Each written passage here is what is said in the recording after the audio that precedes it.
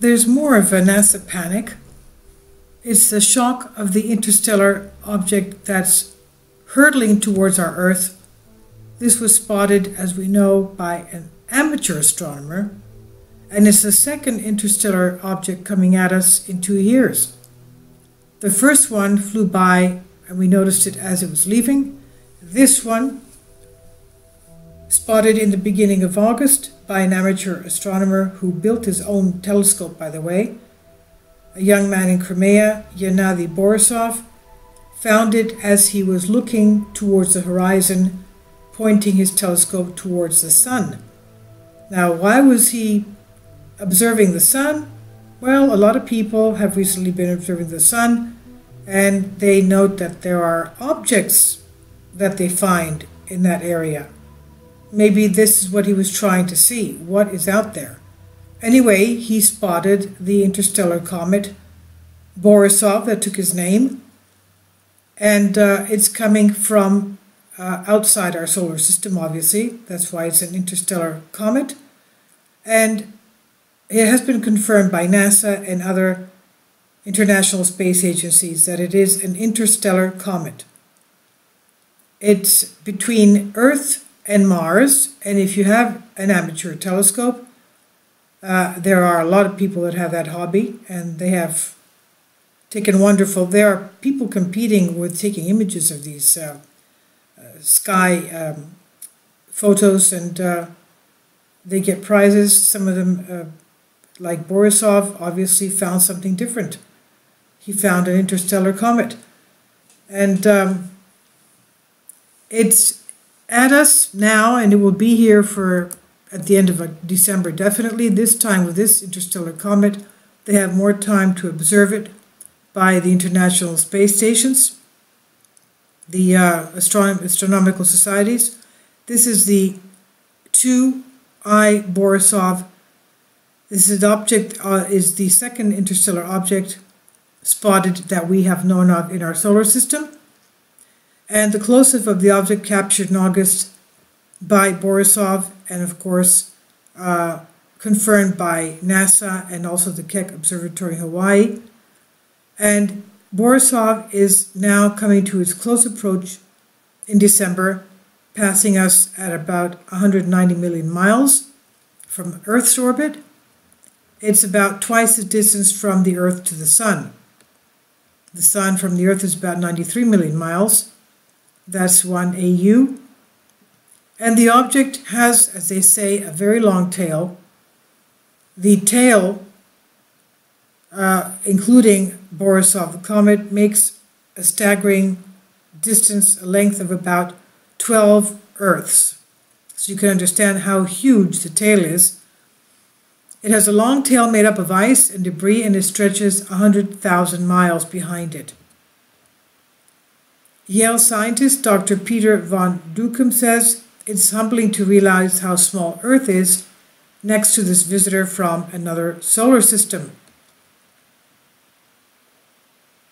Now, because of the fact that Borisov has spotted this interstellar object so far in advance before it comes crossing over our path, at a safe distance, obviously, they have a very long time to be able to observe it from the space agencies before it shoots off into space, into deep space. Comet Borisov will eventually leave our solar system. This is what University of California astronomer Dr. Paul Callas wrote. He says, until then, we should all enjoy the marvelous beauty of our alien comet friend.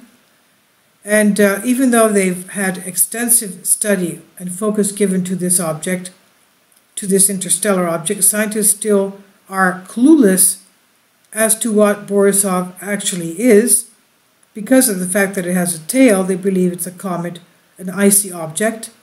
But right now, many scientists' best guess is that it is a comet, hoping that they can study it and it will open the door to answers on how comets are formed in deep space. It's mysterious. Now, the discovery of Borisov comes as NASA's Hubble Space Telescope took pictures of Saturn And the array of blue, green, and violet colors in Saturn's pictures portray the planet in a pastel color-like aura. And top of the planet appears to glow in deep blue-violet hue, slowing, turning green towards the equator. And the planet's center, Saturn, appears to be painted pink and orange with some intense yellow streaks. And these are NASA images. And also, the planet turns towards mottled green hues, blue and violet, before ending in deep purple color around the South Pole. Now, why is this ring planet with these unusual colors? It's because of NASA's Hubble looking at Saturn in infrared wavelengths of light. And the color shifts in hues, changing the atmosphere density and composition. When the dark purple is in the South Pole, suggesting the big hole has opened in the atmosphere. And the lighter red and orange colors indicate the haze above Saturn's cloud coverage. NASA said the blue colors indicate a clear atmosphere down to the main cloud layer, and different shadings of blue indicate variations in the cloud particles in size or chemical composition, and the cloud particles are believed to be ammonia ice crystals. Now, more about the Borisov interstellar comet. After this was found by an amateur astronomer, I'm still shocked at that, the space agencies told us that they could not spot the interstellar object because the big telescopes cannot be directed and geared and steered to go that low towards the horizon as amateur astronomers' telescopes can go. The big ones are so huge that they cannot be tilted that low. Which means that how can they find hazardous asteroids if they can't tilt them that low? And this is a huge comet passing us. The Borisov comet is huge. As comets are, they're huge. And that's a little bit, to me, distressing. I didn't expect that, but that's what they told us. And also, the astronomers, another group came out telling us that because of the fact that we had 2 interstellar comets that we saw in 2 years, they said that there will be more interstellar comets being spewed into our solar system, because they believe there is some kind of a planetary system or brown dwarf beyond our solar system, as NASA has confirmed a couple of years ago. And it's spewing something at us. And these are interstellar objects coming at us. And they believe that we will be having more interstellar comets reaching us into even our inner solar system. So this is some information by Sam Whitworth on Express UK, with a lot of my comments from the previous details that we were told when this comet was found in the beginning of August and confirmed a few days later by NASA and other space agencies. I'll leave links below for you for this.